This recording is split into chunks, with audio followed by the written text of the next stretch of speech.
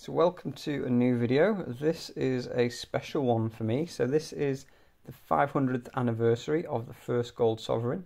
It's the 4-coin proof set from 1989.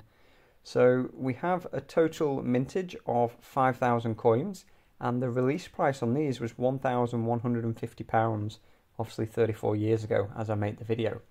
Now I looked on an inflation calculator, that's around about £3,300 today.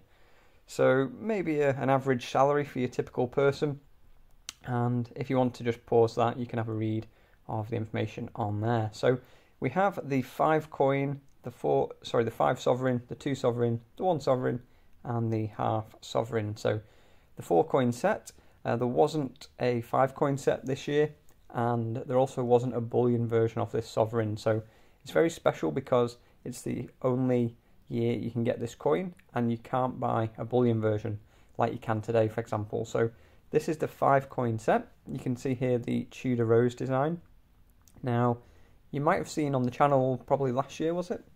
I had the 2 sovereign piece, so I bought that individually. Wasn't part of the set, somebody had obviously broken the set up. And anyway, now I have the 4-coin set. So I've got the 5 sovereign here. This is actually my first quintuple sovereign. And if you're not familiar with them, this is compared to a 1-ounce gold Britannia. So you can really feel the weight difference, and it's probably comparable to a 50 pesos if you've got one of those around. So a huge coin, and it really shows off this design well. So Bernard Sindall was responsible for the design, and this is the obverse. So we have the Queen Elizabeth seated on the throne facing towards us, and this is a little bit like the original sovereign of 500 years ago under Henry VII. So the 2 sovereign piece is obviously a double sovereign with a little bit of fluff on the capsule. We'll just get rid of that.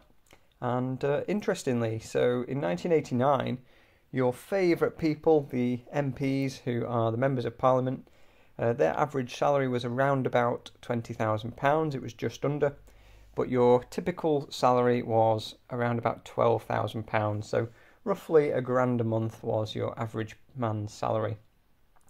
Now, the price of gold was 220-ish pounds an ounce, and inflation was around about 7.7% in the UK. So this is the full sovereign, and this one, actually interestingly, often trades hands at a higher price than the double sovereign. So because there's obviously a limited amount of these, there's probably around 23,471 in existence, unless some have been scrapped or lost or melted.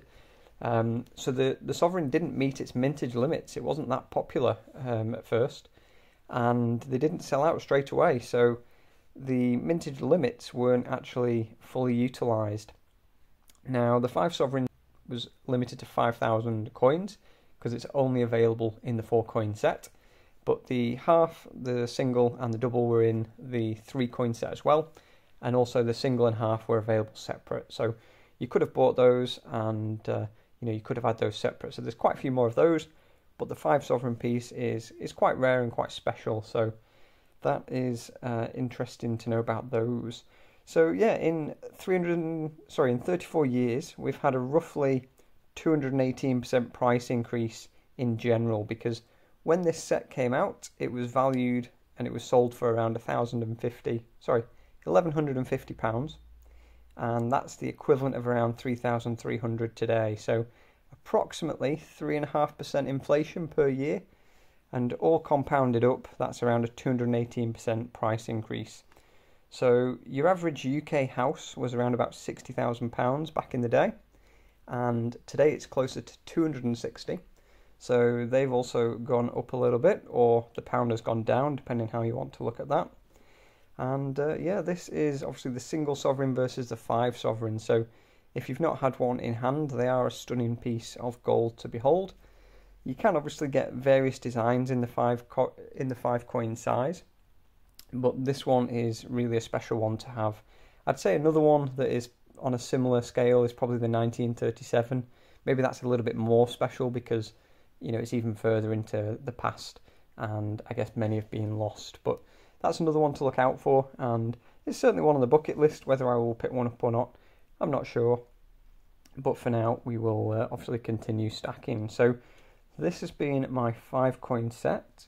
Let me know if you like it. Let me know, would you buy one, or you prefer a normal sovereign?